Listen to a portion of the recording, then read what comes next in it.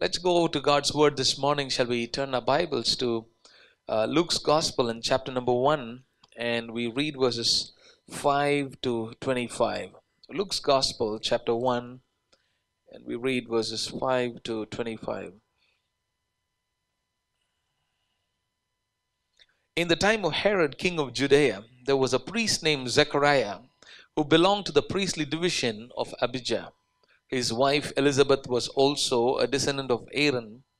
Both of them were upright in the sight of God, observing all the Lord's commandments and regulations blamelessly. But they had no children because Elizabeth was barren, and they were both well along in years. Once when Zechariah's division was on duty and he was serving as priest before God, he was chosen by lot, according to the custom of the priesthood, to go into the temple of the Lord and burn incense. And when the time for the burning of incense came, all the assembled worshippers were praying outside. Then an angel of the Lord appeared to him, standing at the right side of the altar of incense. When Zechariah saw him, he was startled and was gripped with fear. But the angel said to him, "Do not be afraid, Zechariah. Your prayer has been heard. Your wife Elizabeth will bear you a son, and you are to give him the name John. He will be a joy and delight to you, and many will rejoice because of his birth. For he will be great in the sight of the Lord. He is never to take wine or other fermented drink, and he will be filled with the Holy Spirit even from birth. Many of the people of Israel will he bring back to the Lord their God, and he will go on before the Lord in the spirit and power of Elijah, to turn the hearts of the fathers to their children and the disobedient to the wisdom of the righteous, to make ready a people prepared for the Lord." Zechariah asked the angel, "How can I be sure of this? I am an old man, and my wife is well along in years." The angel answered, "I am Gabriel. I stand in the presence of God, and I have been sent to speak to you and tell you this good news. And now you will be silent and not be able to speak until the day this happens, because you did not believe my words, which will come true at their proper time." Meanwhile, the people were waiting for Zechariah and wondering why he stayed so long in the temple. When he came out, he could not speak to them. They realized he had seen a vision in the temple, for he kept making signs to them but remained unable to speak. When this time of service was completed, he returned home. After this, his wife Elizabeth became pregnant and for 5 months remained in seclusion. "The Lord has done this for me," she said. "In these days he has shown his favor and taken away my disgrace among the people." In verse 25, Elizabeth says this, "The Lord has done this for me," she said. "In these days he has shown his favor and taken away my disgrace." Our God is a God who does things for us. Hallelujah. As we began this service, we heard the Lord is a helper. Truly, he helps us. He does things where Elizabeth says in her old age, after she had borne a child, she says, "The Lord has done this for me. In these days, he has shown his favor and taken away my disgrace." Hallelujah. You know, the predicament that she was in was really, really bad. You know, she had something that God had planned for her. She was someone who was no ordinary person. Not just like somebody who is married, somebody who has a baby, somebody who gives birth and has children, just not like any other mother. But here she is going to be giving birth to the forerunner of the Savior himself. The one who is going to be born through her is a special child, has a special calling, a purpose upon his life. There is some greatness deposited within her, and there is something that God has planned for her future, which she is going to bring forth. And she herself and the child that is going to be born to her at old age is going to affirm and confirm the plan that God has for Mary, the mother of Jesus. Mary is going to give birth in a very unusual way because the Holy Spirit is going to come upon her. And the power of the Most High will overshadow her, and she will give birth to the Savior, Jesus, even before she's going to be married. While she was still betrothed to Joseph, and before they came together in the union of marriage, Mary conceives and she gives birth. And Mary is also startled at this appearance of the angel who comes to announce about the birth of her firstborn child, who's going to be born in a supernatural way. And at this, while Mary wonders, and she asks this question, same question like what Zechariah asked, how will this be? I am a virgin. The angel answered, the Holy Spirit will come on you. And then and the angel goes on to say in verse 36 of chapter 1, even Elizabeth, your relative, is going to have a child in her old age, and she who was said to be barren is in her 6th month, for nothing is impossible with God. One of the reasons why God planned the timing of the birth of John the Baptist, who is going to be born at a very old age for Zechariah and Elizabeth, was to be a sign, to serve as a sign for Mary. Because here is Mary wondering, how is this going to be? I'm a virgin. And there, in a supernatural way, at very old age, Zechariah and Elizabeth are giving birth. And that serves as a sign that affirms to Mary and gives her the faith to believe that nothing is impossible with God. Hallelujah. Sometimes your crisis is just going to serve as an affirmation, as an encouragement to build somebody else's faith. Hallelujah. Oh, how much did Elizabeth and Zechariah suffer? Oh, they would have suffered a great deal of ordeal all through those years. Maybe at times Zechariah got wild at Elizabeth, or Elizabeth got so frustrated with Zechariah and said, what is this happening? We are not able to bear a child. Maybe they were very, very depressed. Maybe they were very sad all through their lives. Maybe they felt there's nobody who's going to carry our name. There's no generations to come for us. Maybe they felt, their life was just empty. It was barren. Yes, of course, they served the Lord faithfully. Sometimes that's where you find the irony. It tells about Zechariah and Elizabeth in verse number 5 and 6, that both of them were upright in the sight of God, observing all the Lord's commandments and regulations blamelessly. Haven't you wondered, if God is there with us and if we are really truly serving the Lord, why all this is happening to us? Why is all of this crisis? Why is all of these needs? Why are all of these problems that we are facing?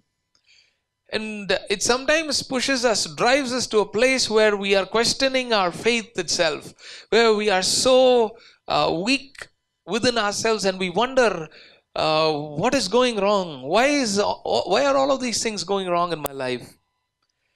And I believe that if you have been called out for some greatness, and if there is something good that is planned out for you, you are bound to face challenges. And this is not just an isolated incident of Zechariah and Elizabeth, but you find that as a very common scenario in the lives of many of the patriarchs.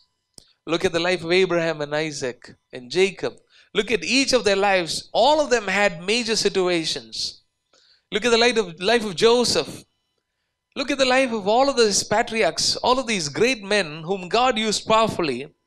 And wherever there was a great calling, wherever there was a great anointing, wherever there was a great plan that God had for their lives, there was always great challenges, big crises, things that don't happen to others, happen to them. And sometimes we wonder why all of this is only happening to me. This seemed to be very, unusual. I grew up as a good person. I did good to everybody. I lived a godly life. I never intended evil to anyone. I never, did anything that would, deserve me of such a situation that I am going through. Sometimes we wonder why. But I believe that when we are destined for greatness, you are bound to face challenges and crisis, and often for many reasons unknown to us at that point. But as we go along in our lives, and as we go through the waters, as we walk through the fire, and as we come on the other side, we really discover what God has been doing, and what God has been up to all the while. And then we will be able to acknowledge at the end of the day, God is good. Hallelujah. Praise the Lord. While you're going through this process, you really don't understand what's happening. And here, this is an amazing plan that God has for this beautiful family. But for a whole period of time, they lived an empty, barren life. But the thing is that they regularly did things rightly. It says there, both of them were upright in the sight of the Lord, observing the Lord's commandments and regulations blamelessly. And they were serving. Zechariah was of the priestly family, and he was serving in the temple. As priest before God, he was chosen by lot, and he came and he was doing his, service to the Lord.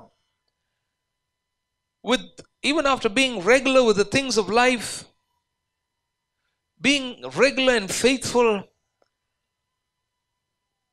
but somehow we find that the usual things of life that happen in the right time, as it happens to all other people, don't happen to us. There is an unreasonable, unexplainable, unusual delay and a holdup of things. You're just like in a bottleneck situation. You are caught between the devil and the deep sea. You're neither able to move forward, you're neither able to move backward. You're neither able to go up nor go down. It looks like you are just stuck where you are. Good things don't seem to happen in proportion to the upright and the blameless life that we live. Sometimes we equate them. I do all of these good things, and so good things must happen to me. But it doesn't happen to that proportion. Rich ancestry and great reputation of family lineage don't make things happen in life. Zechariah and Elizabeth had it. It says that Zechariah was a priest who belonged to the priestly division of Abijah. His wife Elizabeth was a descendant of Aaron. Oh, we come from the descendants of Aaron. But that don't guarantee or make everything in life happen well. Everything is not happening good to these people just because they come from a great ancestry or a good family lineage. They were the anointed of the Lord. They were the priestly division. But yet they were barren. Yes, he was called. Zechariah was called. Yes, he was anointed. Yes, he was ordained as a priest, serving between God and man. Serving the Lord, offering the sacrifices, seeing the offerings burnt and the fire coming and quenching them and the Lord appearing and all of these things. Yes, called, anointed, ordained, yet struggling. But the point is, it doesn't steal away your greatness, your calling, your purpose, what God has in store for you, what God has ordained and pre-planned for you. It doesn't steal away, even though you might be struggling. Yes, he's a man who is sincere in worship, as according to the custom, as according to the lot, as it was his time to go and worship God, as it was his time to go and do the service in the presence of the Lord. He's there on time. He's doing his worship. He's praying, offering sacrifices to God. He's serving the Lord. And he would have done it for a whole generation. He was old. For a whole generation. He was doing it all through his life. But yet, there was emptiness. Yet there was barrenness. Yet they were suffering disgrace. He was doing a very honorable job. But on the other side, there is a disgrace. A thorn in the flesh. Sometimes don't we wonder, after all of the worship that we give to God, all the prayers that we've offered, all of the fasting we've done, all of the sincere service that we have done to God, but yet we are barren. Yet there is something that brings disgrace into our life. Now the problem itself, the problem of not having a child itself was not a big deal, probably. But what was a bigger problem was the disgrace it earns. The attention it catches among people. The discussions that happen around, they're not having a baby. That's what people talk about when they get together at weddings. That's what people talk about when they get together for a birthday party. That's what people talk about when they speak to one another on the phone. They're discussing you. And you know they're discussing you. Sometimes you can overhear them. Probably sometimes it's your own family members who are discussing you. You're spoken about over the phone. And that's very disgraceful. That's very painful. That hurts. That puts you down. That makes you feel so, dejected. Because it's not just the fact that you don't have this blessing, but the fact that you are being discussed, that the fact that you are being the center of attraction. You hate to go places. You hate to see people. You hate to be where people gather. Because everybody is having a different eye on you. Because you're suffering disgrace. Because of something that you lack in your life. I don't know if anybody's been through such a situation. I don't know if there's anybody who's going through such a situation even this morning. Because of some reason that you suffer disgrace, humiliation, and pain. Because of something that's not there. Because of something that you lack. Because of some delay in your life. Because something's not happened as yet. Something which happens as usual to everybody is not happening to you. Or something unusual has happened. Something that must not happen has happened. And so, even more than dealing with the need that you have, even more than dealing with the crisis that you have, dealing with the disgrace that this situation has earned, that you have earned for your own life, is the bigger and the greater devil that you have to face every day. This is the plight of many good godly people. Upright, sincere, honest, worshipping, praying, faithful people. And we wonder why. We don't find answers. God doesn't seem to take notice of the barrenness and the disgrace that we are suffering because of the needs of our lives. It looks like God has just shut his eyes. It looks like all the holiness is just a waste of effort. Who can understand this predicament? And there is no sign of relief. There's no ray of hope. No way to find help for ourselves. And that is when I believe God steps in. We come to a place where we can't find anything. We just simply do not know what to do. And that's where Jehoshaphat was. When he was facing these armies coming against him, he said, we do not know what to do, but our eyes are fixed on you. And that's where God steps in. That's where we turn our eyes to God. That's where we begin to fix our eyes on Jesus. And God steps in. When we step out, when we stop taking control, he takes control. When we take our hands off, he puts his hands in. Hallelujah. When we take our hands off, he puts his hands in. Hallelujah. When we step out, he steps right there. He steps in. And when he steps in, you know what can happen. Hallelujah. As we sang that last song, miracles happen. Hallelujah. Miracles begin to happen when we take our hands off. When we say, I'm not going to handle this. Let him handle it. We turn it all over to him. Here's how you experience the grace of God, like Elizabeth did. She escaped the disgrace of her life.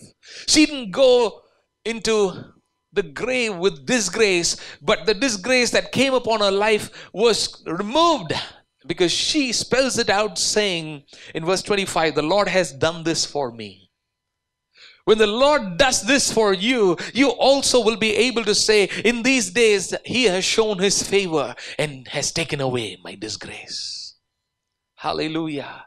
To title this morning's message, it is simply grace for disgrace. Hallelujah. It is grace for disgrace. When the grace of God, the favor of God reaches down to you and He touches your life is changed and transformed forever, and that takes away all of the disgrace. And it is gone in a moment. Hallelujah. All the grace you suffered for a long time leaves when the favor of the Lord comes upon you, and He has appointed a certain time when He will show His favor. Hallelujah. Hallelujah. But I find some key things that were in the life of Zechariah and Elizabeth that I believe that really opened the door for this disgrace to leave and for grace to enter. Hallelujah. We pray this morning that grace will enter and disgrace will leave. That grace will have its entry and disgrace will have its exit out of everyone's life and every home and every family. Hallelujah. Whatever has marred your name, whatever has brought disgrace upon your life, probably it was your own sin, probably it was your own mistakes, probably it was you going the wrong way and straying away that brought disgrace. But God is able to take it away by His grace. Hallelujah. You find, number one, there was a reward for faithfulness. This family was faithful. Continue to be faithful even through the barrenness. Continue to be faithful even through the pain. Continue to faithfully seek the Lord. Continue to worship the Lord. Continue to pray. Continue to seek the Lord. Even though nothing happens, they continued to be faithful to the Lord. Very often we give up very quickly. We become very, very upset with God. We get upset with prayer. We get upset about, our holiness and everything. And we wonder, what is the use of doing all of this? But God sends an angel with the good news to him because he was faithfully serving the Lord in the temple. In the temple, the Lord came and met him. The angel of the Lord comes and meets him. Hallelujah. While he was in a time of prayer, while he was there worshiping the Lord and doing the service to the Lord. Would you serve the Lord even if nothing happens overnight? Would you continue to pray? Would you continue to seek the Lord? Would you continue to worship Him even though miracles don't happen? Even though there seemed to be no ray of hope, even though there seemed to be, no light in your life, it may seem to be like it's all covered with darkness. It might look like God has totally forgotten you, abandoned you. Probably you may not feel good. But even if you don't feel good, would you continue to faithfully serve Him and seek Him? When you do that, there's certainly a reward. We do not seek the Lord and serve Him so that He will reward us. But while we faithfully seek and serve Him, He will certainly reward us. There's a huge difference between the both. We don't seek the Lord so that He will reward us with good things. But we faithfully seek Him even if we don't find any answers. Even if we find no blessing coming our way. We continue to faithfully walk with Him, and yet He will never forsake you. You will never be forgotten. He will come and He will bestow you with His blessing. And He will remove the disgrace by His grace. He did not turn away from God. Zechariah did not stop serving the Lord. Zechariah did not stop praying. Zechariah did not stop his ministry. He did not turn away, nor did he do all his service for the sake of a baby, because he already knew the time is gone. Time is gone. When you think time is gone and time is flying and all the time is over, that's when suddenly a miracle comes. Hallelujah! Hallelujah! It's beyond all of the time. All these things should have happened long ago. Oh yes, it didn't happen. But you wonder why? It's going to happen. Hallelujah. Because God has His appointed time. He did not turn away from God, nor did he do all of this service for the sake of receiving a reward. It is one thing to do a work for God for the sake of a reward. It's totally another thing to receive the reward for the good work that was done. Amen. It's one thing to work for God for the sake of a reward, but it's totally another thing to receive a reward for the good work that is done.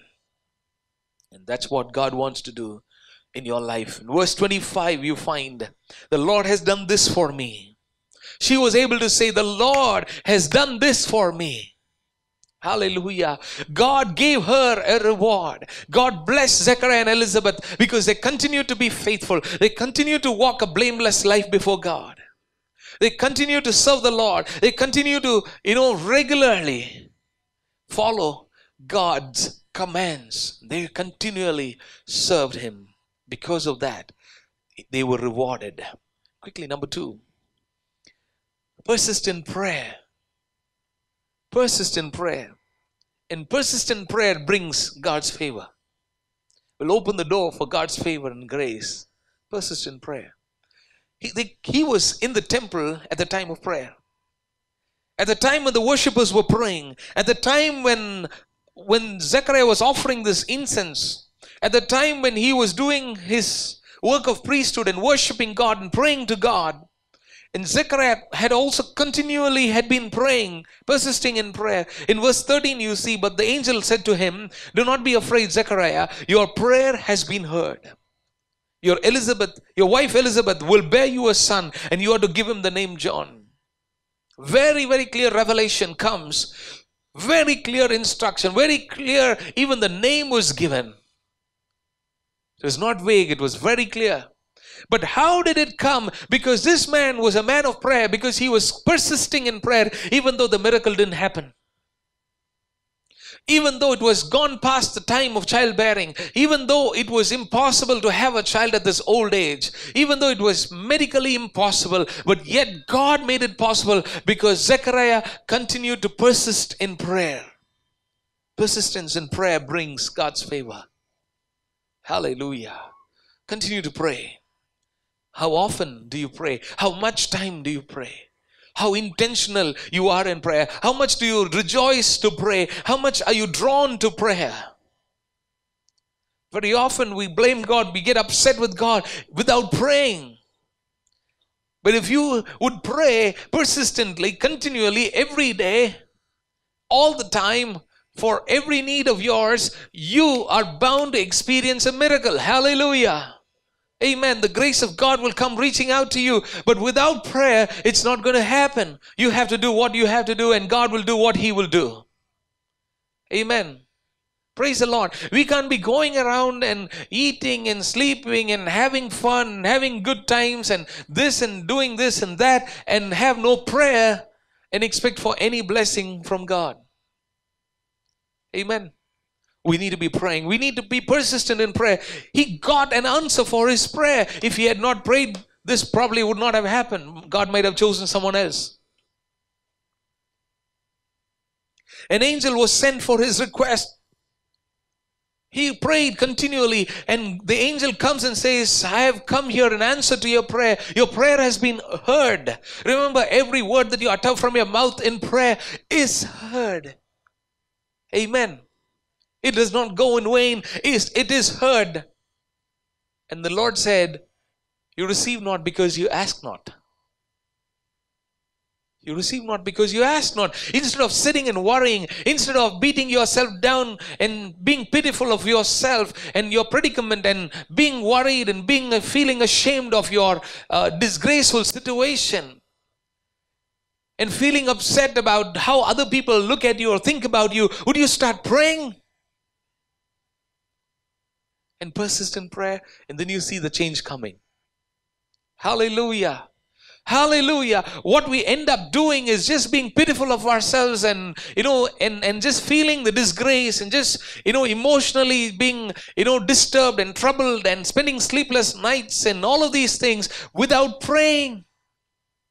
God wants us to persist in prayer. Prayer is our lifeline. He did not give up on prayer. God will test you if you truly seek Him. God does not throw away blessings loosely. It is not that He's a hard taskmaster, but He wants us to pray to Him. He wants us to relate with Him. When we find His favor after persisting in prayer, our experience of God in the whole process is priceless. Do you get what I'm saying? When we persist in prayer after going through all of this disgrace, as we persist in prayer and we find God doing a miracle in our lives, the experience of prayer that you've gone through all of this time is simply priceless. They have become very precious because you begin to love Him more. Because you begin to depend on Him more. Your love for Him and your dependence on Him just multiplies. Else we would just live like as if we don't care about God.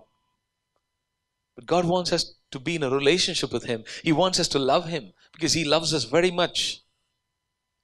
And so sometimes He wants us to come and love Him more and become totally dependent on Him. He wants us to trust Him. What is the foundation of a relationship? It is trust. It is love. Those are the core elements of any relationship. It is love and trust. And that's exactly what God wants from us. He wants us to love Him. He wants us to trust Him. And so sometimes He allows disgraceful situations for us to go through. We go through all of this, and in this whole process, God turns our lives around, and He slowly, He's drawing us to Himself. We are pushed to a corner where we find ourselves facing a wall, and we have no other way to go. We have no other way to turn to. We have no other person to look up to. We have no other way to find help. And those are the moments we finally find ourselves abandoning our lives in the hands of God. Hallelujah. We find ourselves abandoning our lives in the hands of God. And as we turn our lives over to Him, we come into this closeness and this intimacy with Him. I'm sure many of us can testify and say, but if not for all of the things that I've been through in my life, I probably would have never come this far in my relationship with God. Amen. Because I was forsaken, because I was forgotten, because I was put down, because I lost, because I went through pain, because I went through hell. That's why I'm so much in love with Jesus. Amen. Hallelujah. God loves us so much that He wants to draw us close to Him. Our love for Him and dependence on Him just simply multiplies. And then comes the favor of God. Then the door of favor opens up. In verse 25, the Lord has done this for me, she said. In these days, He has shown His favor. There's an appointed time these days. I believe these days are the days of favor. Hallelujah. The quicker you are, the smarter you are to love Him and be totally dependent on Him, the quicker you are to find grace in His eyes. His favor is going to last for a lifetime and beyond. In these days, He has shown us His favor. Quickly, number 3. We got to persevere in faith. As I said, the foundation of any relationship is love and trust. We need to persevere in faith, not just persist in prayer, but also persevere in faith. Faith and prayer goes together again. We can't be praying truly without believing. And if you really believe, you will pray. They go hand in hand. Persevere in faith without doubting. Trust is the foundation. Faith is the foundation and the core of this relationship that we have with God. And God wants us to believe in Him. He does not want us to love Him and act like we don't trust Him. Amen. True relationship calls for intimacy and love and faith.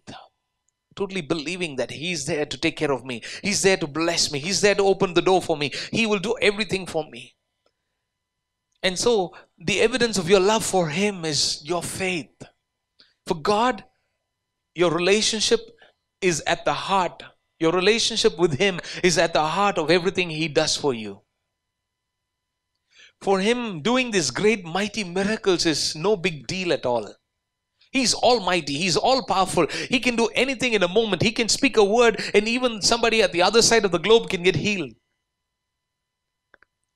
He can speak a word. He can touch someone and they can be raised from the dead. And those things happen even today. But that's not difficult for God. But what He is after is a relationship with us. And because He's after a relationship with us, that is at the heart of all that He does for us. Very often we begin to focus on the needs of our life, but He's focusing on the relationship. Are you with me? You get to the bottom of it and you get to the relationship with God, and you will see all the other things taken care of. You don't have to be worrying. You don't have to be breaking your head. You don't have to be standing upside down and praying. You focus on your relationship with God and see what happens. Everything will begin to fall into place. Everything will begin to change. Even if you go through needs, even if you go through problems, even if you go through situations that are difficult to handle, He will solve them. He will take care of them. He will deal with them. You focus on the relationship and the miracles will automatically follow. Amen. You focus on your intimacy with Him. That's all that you need. You need Him more than His blessings. When you have Him, the blessings are going to come. Focus on that.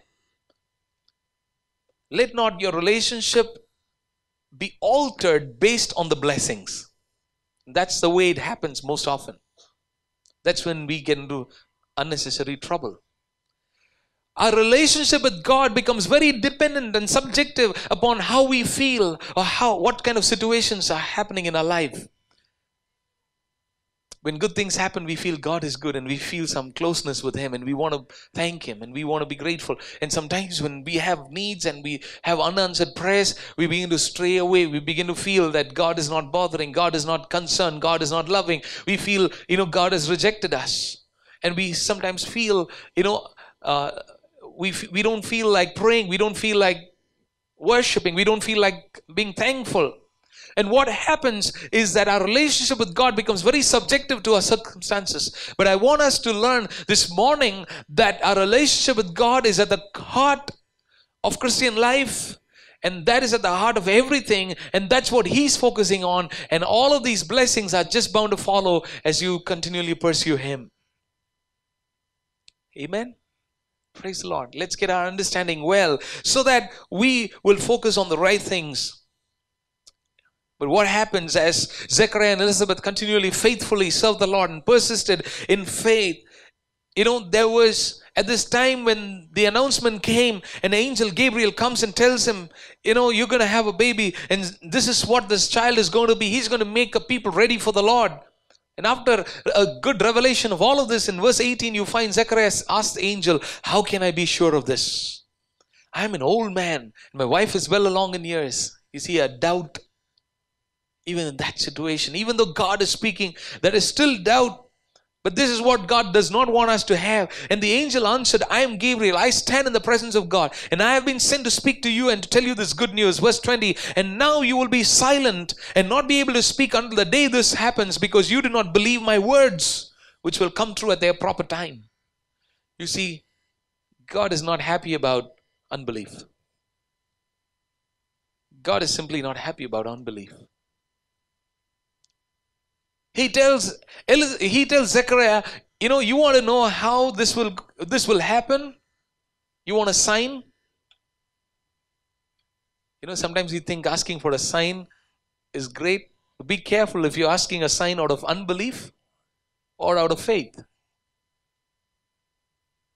I'm sure God sometimes graciously, even in the midst of our unbelief, gives us a sign. But this sign was not a good sign.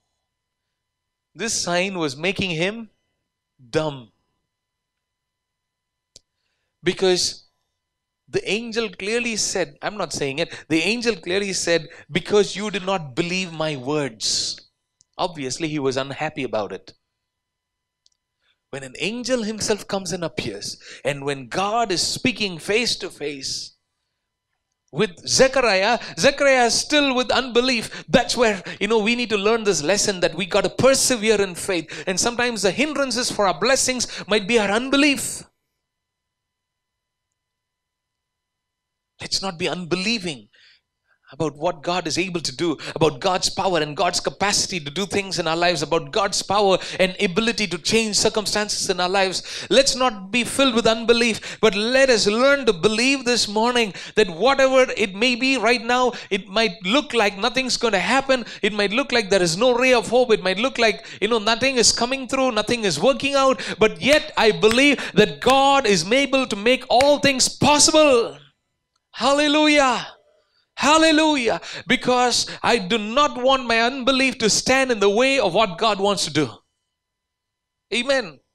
When God is about to do something, and God has purpose in His heart and comes to us with the good news and has good things in store for us, why should our unbelief stop it? Sometimes we are unbelieving and then we blame the devil. Sometimes the devil gets accused very unfairly by very powerful believers.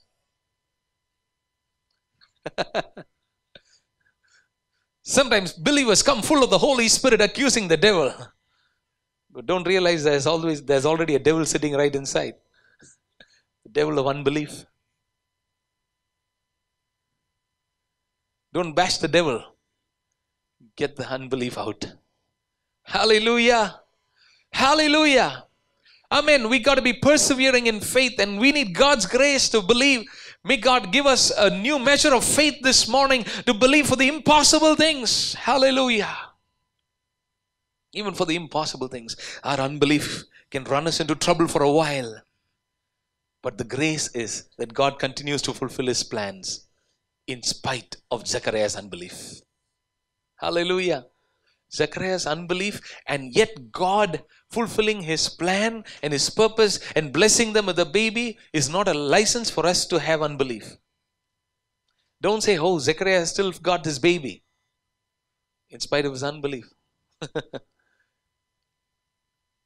that's a lesson for us to learn, that we don't have this. Amen. But yet God was gracious to Zechariah and Elizabeth. Even though Zechariah did not believe, God still didn't stop His blessing. God doesn't turn us down. Even He knows that we are weak at times. He helps us in our weaknesses. He graciously gave Zechariah a sign by making him mute, but did not stop the blessing because of his unbelief. The lesson is to persevere in faith with regard to the will of God and what the Word of God says about our lives. The lesson is to persevere in faith with regard to the will of God and what the Word of God talks about our lives. Certainly by His grace, He takes away all disgrace from our lives. By His grace. Grace enters and disgrace leaves. Hallelujah.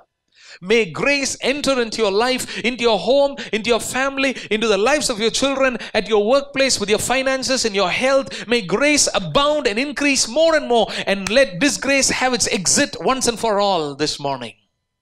Hallelujah. Praise the Lord, that you will never again suffer disgrace. The Bible says in Psalm 34, verse 10, verse 15, verse 17 and 19. I read, the lions may grow weak and hungry, but those who seek the Lord lack no good thing. The eyes of the Lord are on the righteous, and His ears are attentive to their cry. The righteous cry out, and the Lord hears them. He delivers them from all their troubles. The righteous person may have many troubles, but the Lord delivers him from them all. Hallelujah. Disgrace leaves, and grace of God comes. May grace increase and abound wherever there is disgrace this morning. May God strengthen us and strengthen our faith. Continue to be faithful, and your faithfulness will be rewarded. Persistent prayer, because persistent prayer brings favor. Persevere in your faith, and you will see God adding grace upon your life, and you will see blessings multiply and overflow. Focus on your love and your relationship with the Lord. Focus on your love and your faith and your trust on the Lord, and pursue that.